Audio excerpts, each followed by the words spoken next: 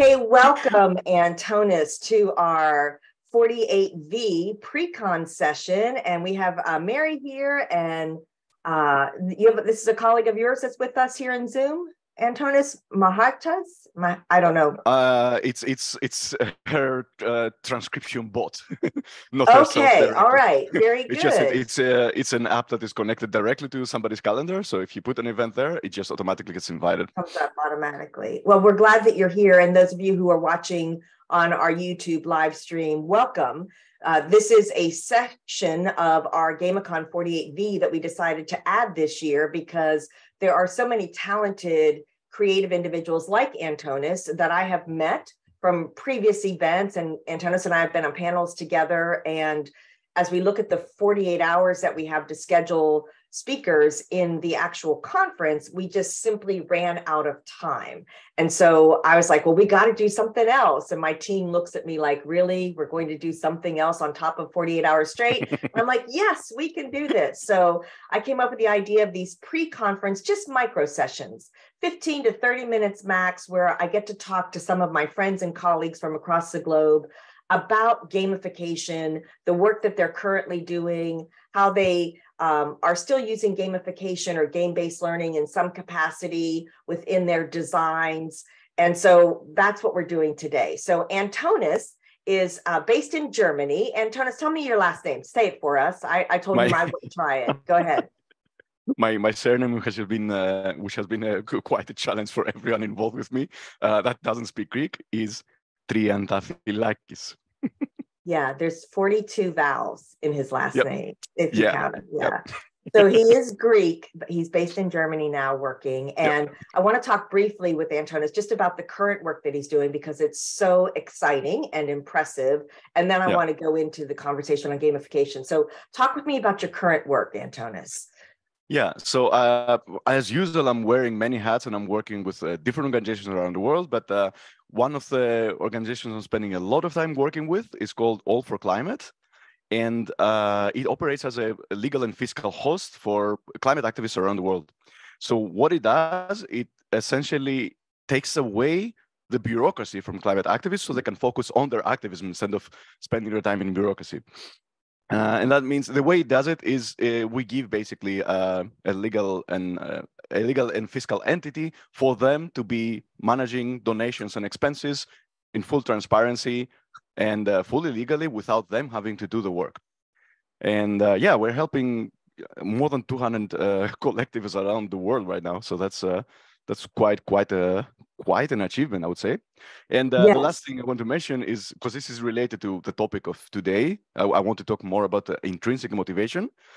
And in terms of intrinsic motivation, we realized last year that we're actually helping people, climate activists around the world, to deal with their financing issues, and we haven't been doing that much for ourselves. So we decided to pursue funding to actually make it happen, and we'll manage it. And this is the first year in my life where I can say I will be getting paid for doing activism. As far as epic that's really good, goes, and that's impressive. In our we say like the cobbler's children, like it's the story of the cobbler made shoes for everybody else, but its children don't have shoes to wear, right? And that's pretty much the story of my life. Yes. We're so busy, doing everything that we don't do it ourselves. So that's really exciting. Why climate activism? How did you get involved with that? And then we'll go on to gamification. I'm just curious. Right. Well, I realized since I was a teenager, and that was a while ago, how important the environment that we are living in is, and how we can't really function outside of the system we are based in. So I've been a climate activist since I was a teenager in many different ways.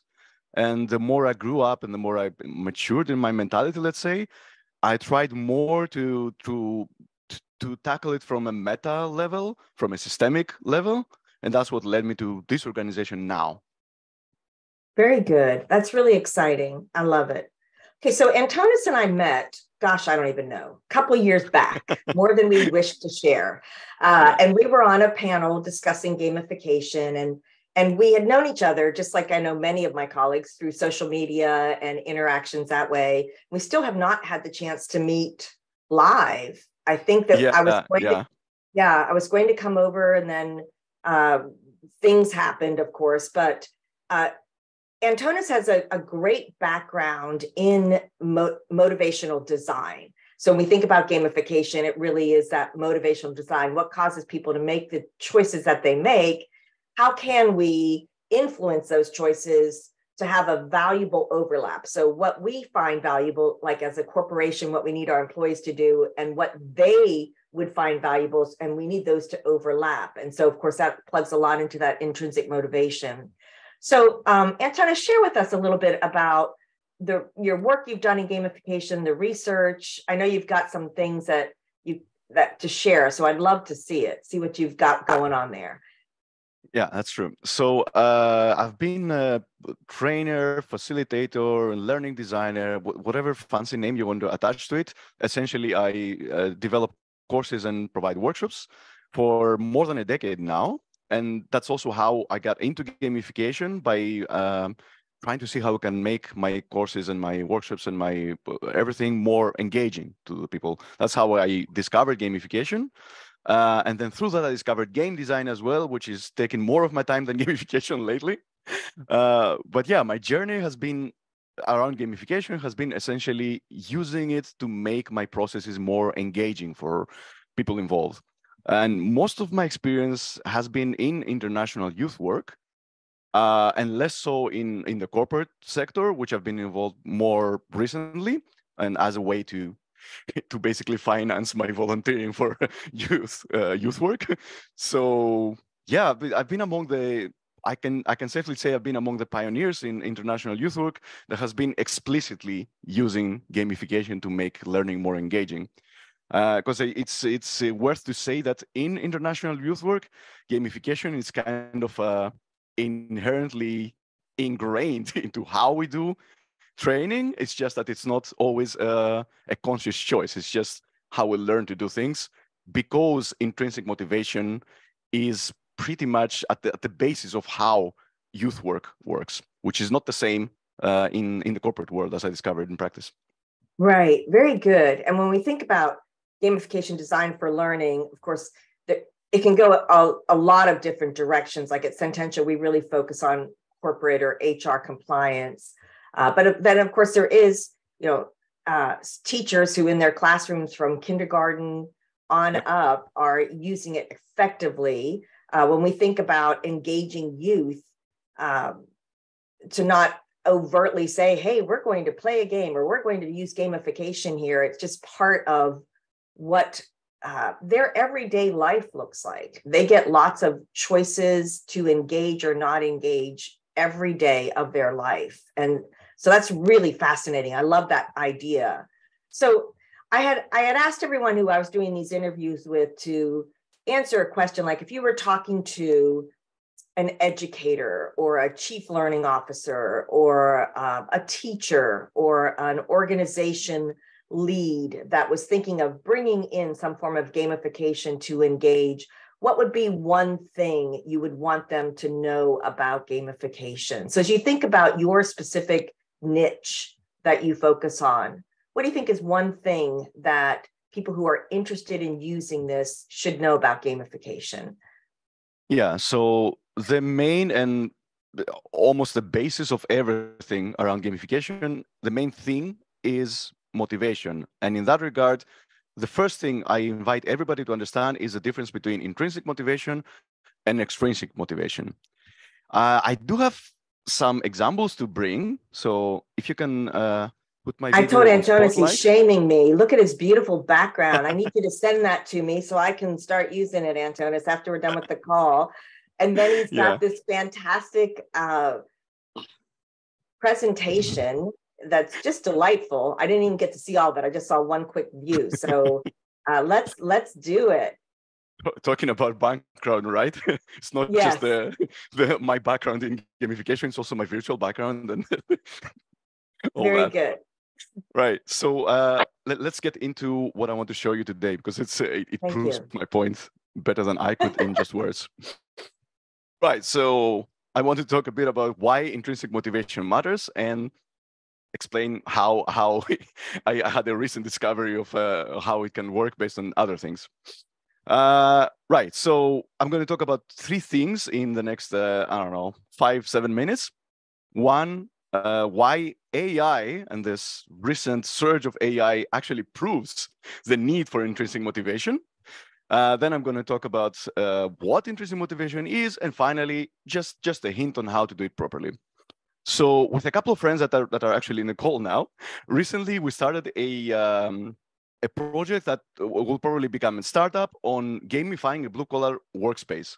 And like everybody else, we also started experimenting with AI and asking ChatGPT about names or about processes and about things.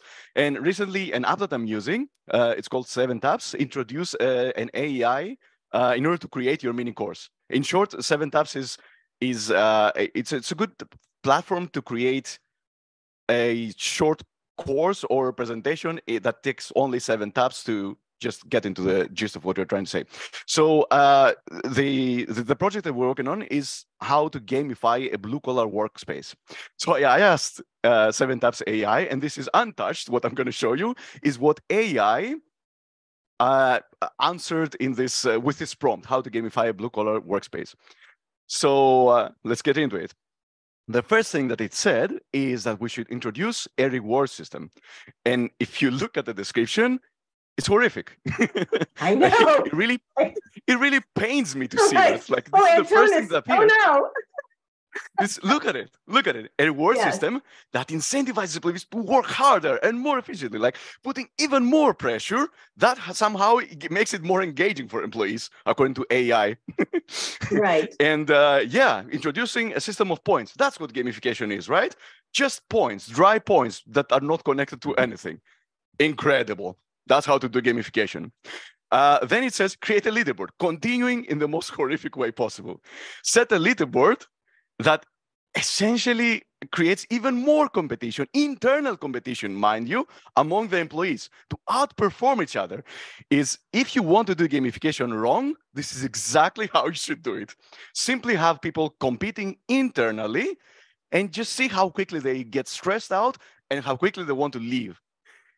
The next thing that it says, game-like challenges. It starts to get there, but still, it's like, even though it says promote collaboration and teamwork, this is not how you do it, because it says they can compete to earn rewards, and somehow this improves their collaboration. Competition improves collaboration. Wow, amazing. AI really understands.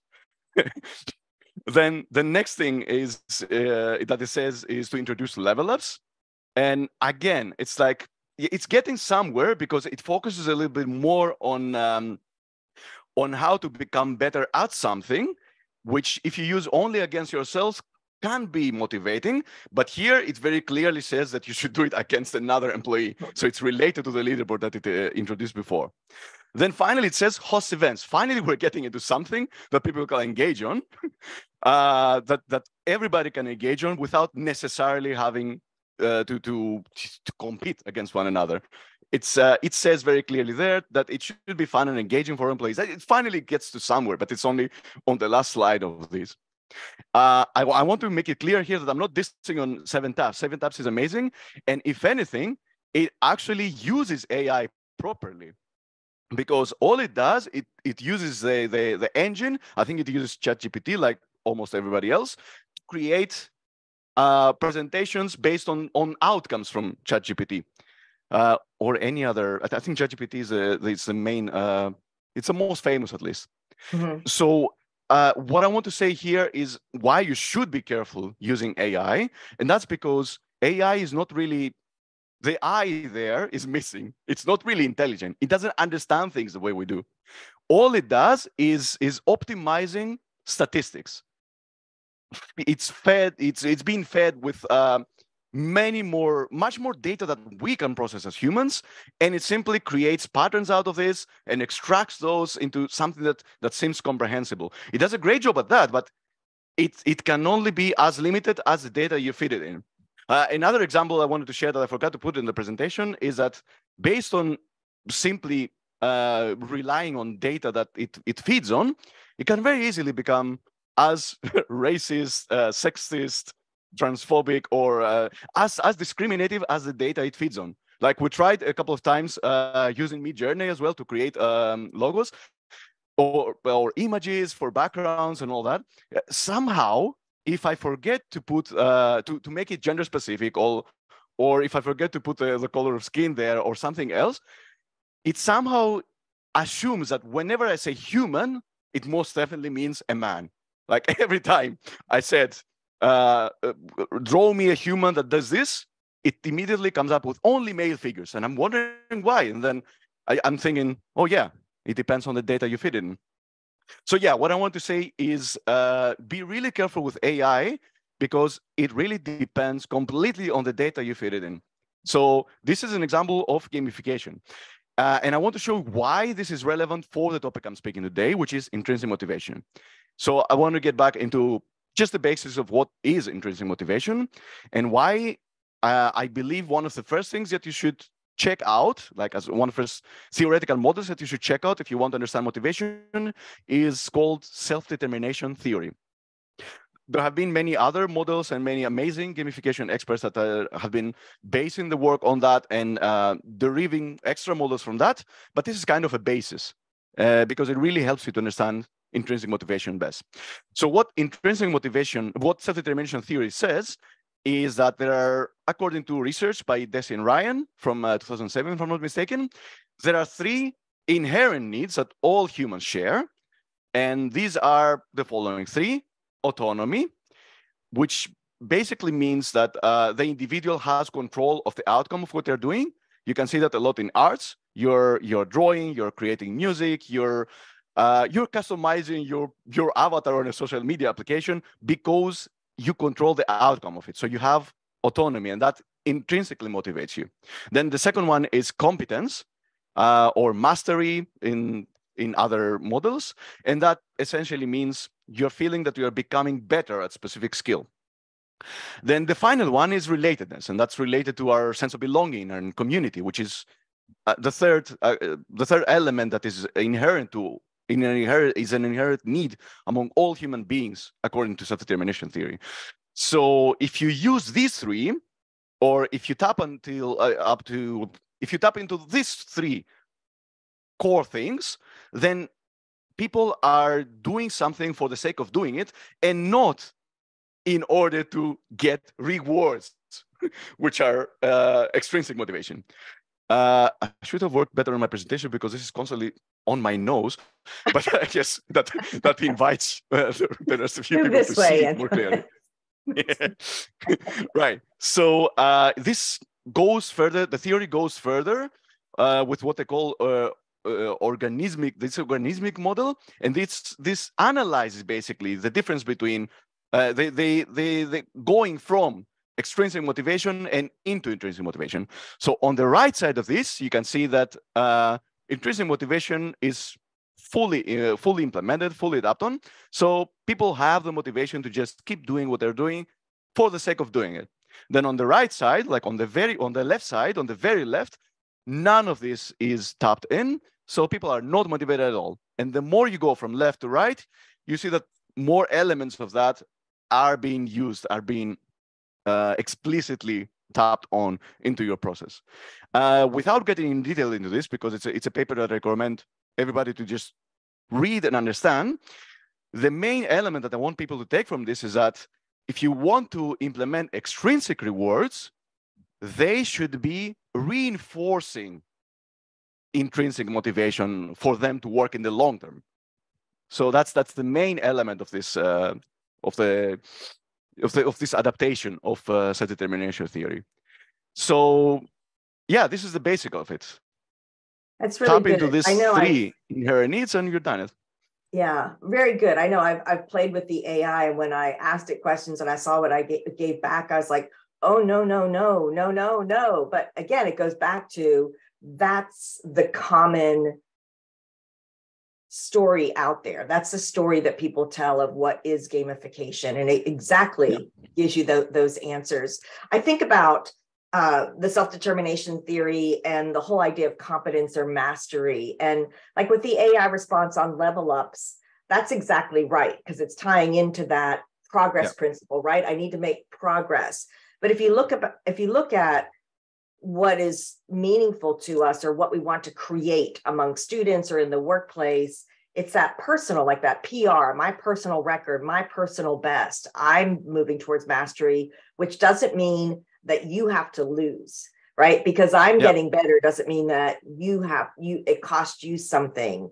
And by creating that competition, we get outcomes that we absolutely do not want. And unfortunately, in a lot of our organizations, and again, I work mostly in corporate, but their actions reinforce those negative outcomes rather than rewarding the behaviors, like rather than rewarding the sale, reward the behaviors that cause sales to happen, and me helping the next person to also be able to exhibit those behaviors, do those actions. So it's really great. I love that you shared that, Antonis. It's so key because we have people at GamiCon who come on an entire plane of just getting started. I'm brand new in this. I'm curious. I want to learn more, to having fully deployed for hundreds of thousands of employees and everything in between. And there's no wrong place to be on that continuum.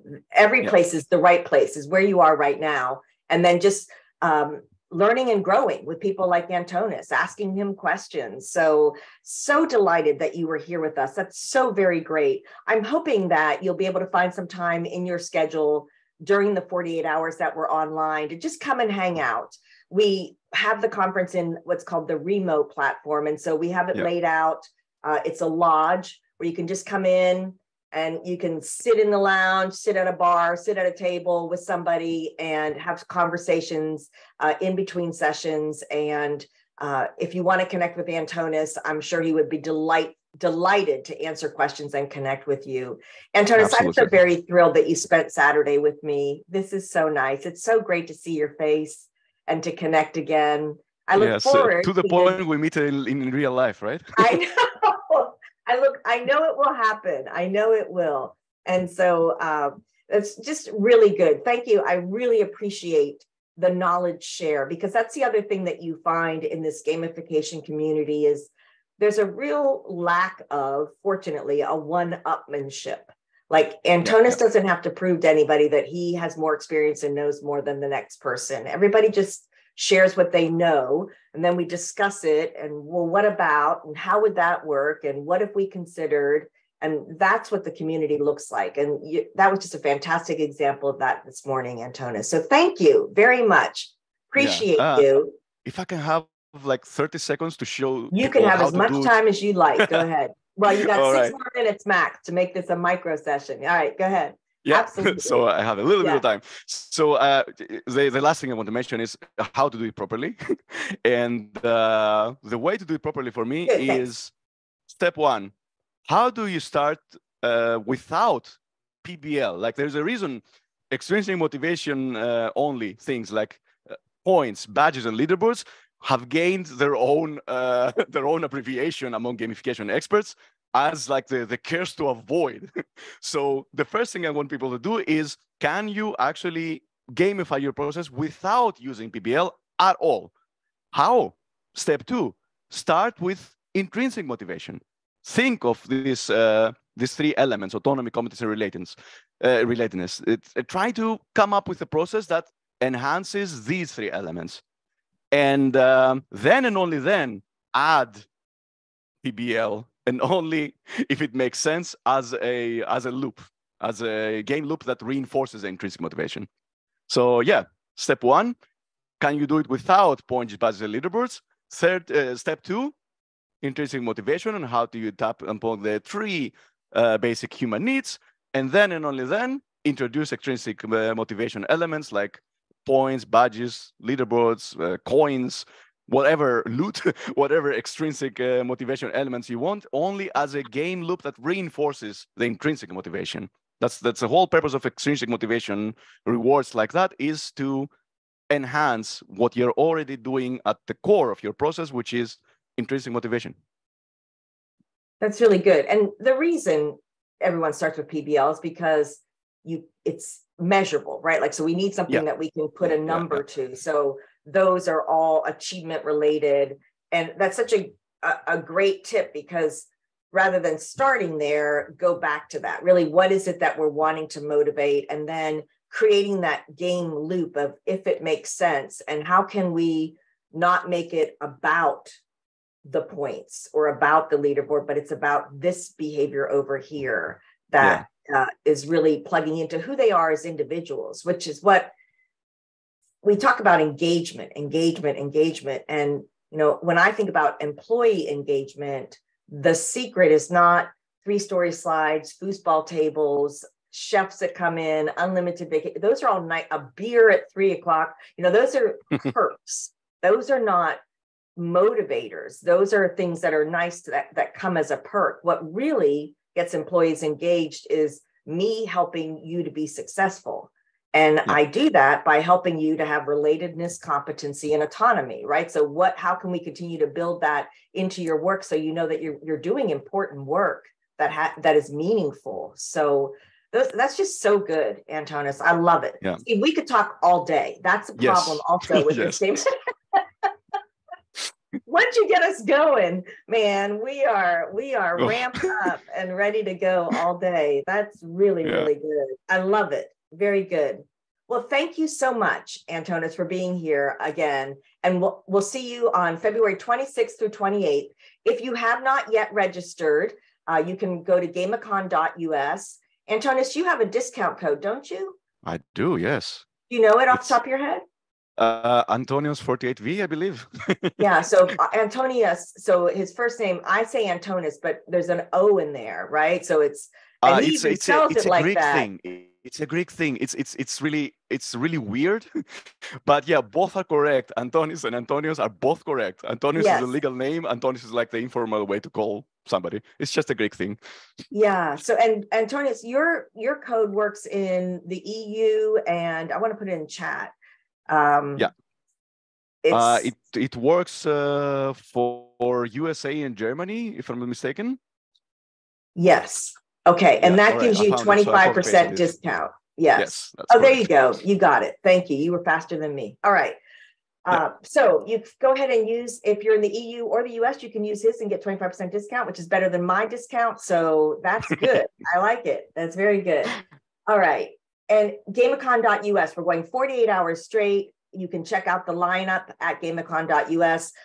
This recording will be available if you've registered for the conference. You can access it for a full 9 months and go back and when I say steal that information, he's giving it freely, but go back and look at it again and say, yes, I need to take this and bring this into what I'm doing.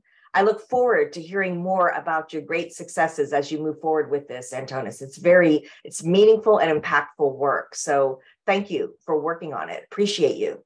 Thank you for the invite. It was really nice to see you, and see you at GamiCon. Yes, thank you. See you soon. Bye-bye, everyone.